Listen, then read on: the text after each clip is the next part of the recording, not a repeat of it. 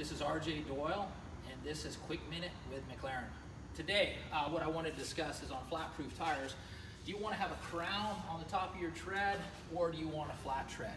Okay, I've been in the business running heavy equipment since I was age 13.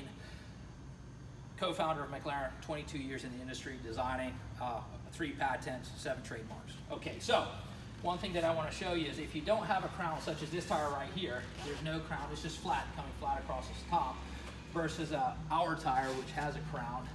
The center of the tire is a little bit taller than the outer edges. Okay, and the reason why is that makes the tire easy to turn.